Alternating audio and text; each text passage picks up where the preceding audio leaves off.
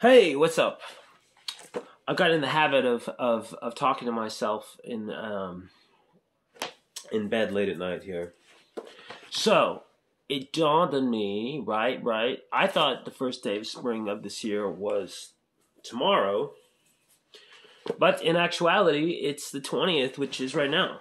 So, um, my beloved late friend Gary Goldschneider, who taught me many a thing, changed my life. One of his books, charting the times of your life, Gary Goldschneider. It's essentially a kind of sort of a sampler addendum to his Secret Language trilogy.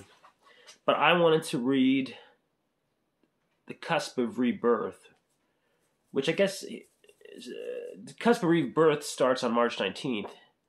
But, it's sort of the same difference as far as spring goes, March 19th through the 24th. Okay, so I'm just going to read this brief passage here. Okay, ready? Okay.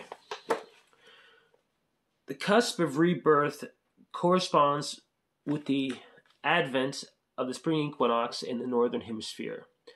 Thus, this 6-day period is the quintessential startup point in the whole year. The best time to launch new projects. The best time to launch new projects. The Cusp of Rebirth favors all new beginnings, especially those that are motivated by pure impulses, unfettered with calculation and preconceived notions. Once underway, projects begun at this time move on by themselves with unstoppable energy. The faculty of intuition is stronger in the spring than at any other time of the year.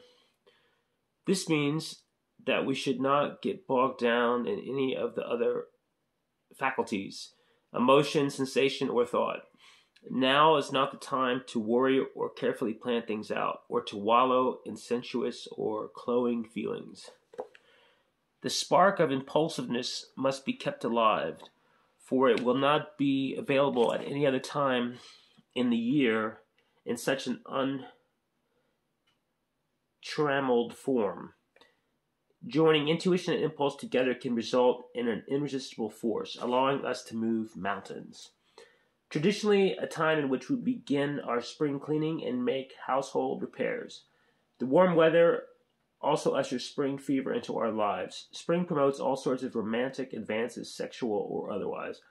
As the sap begins to run in trees, so does our blood begin to run warm again after a long freeze. As we search for new companions or objects of desire, fantasy and love begin to develop in the strangest ways. Chance meetings abound at this time, throwing the most unexpected combinations of potential partners together in the oddest of circumstances. Awkward. Well, I'm saying this rather awkwardly. Awkwardness is common during this period, for everything is so new that there are few precedents or habitual modes of behavior to rely on. As springtime can be a catalyst in the onset of violent events, the flood of human emotions that is released at this time can cause ordinary happenings to turn violent too. Special care must be taken to avoid being alone with someone who has been showing signs of instability. Such meetings are better negotiated in a public space, where social control can be operative. Moreover, our own passions must be expressed, but also mastered. In this way, frustration will be avoided and the energy put to better use, particularly for the benefit of others. The greatest danger on the cusp of rebirth, of course, is that spiraling energies will spin out of control. The damage caused by such volatile forces can be considerable. However, it is usually of the type that can also mend quickly in the physical and emotional spheres. In addition, it may be necessary for old habits to be destroyed, and such destruction can prove ultimately to have a positive, even liberating result. Relationships that have failed to evolve may have to be discarded, painful as the process may be. In this week, an old relationship can be quickly replaced with a new one. Jealous and possessiveness have little power in this week compared to the strong need for personal expression.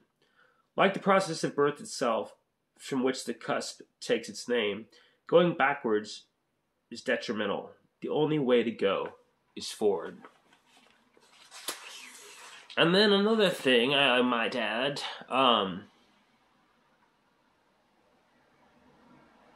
let's see. So the people that are born around, or that are born this week, this little tidbit about them. Cusp of Rebirth people will be free to express the full force of their initiative and intuition. Let's see, what does it say? Here it is. I was looking at the wrong thing. But that still stands. Okay, it says, those born on this cusp are not easy to handle. Extremely direct and outspoken. They are not overly concerned with what others think about their often aggressive attitudes. They usually tend to get their way through their insistence that they are correct. Because of the more sensitive and watery nature of Pisces and the dynamic and fiery temperament of Aries, these individuals embody an odd mix of the faculties of feeling and intuition. Not fond of being criticized or analyzed, Pisces-Aries people feel that with regards to themselves, they are what they are. Take it or leave it.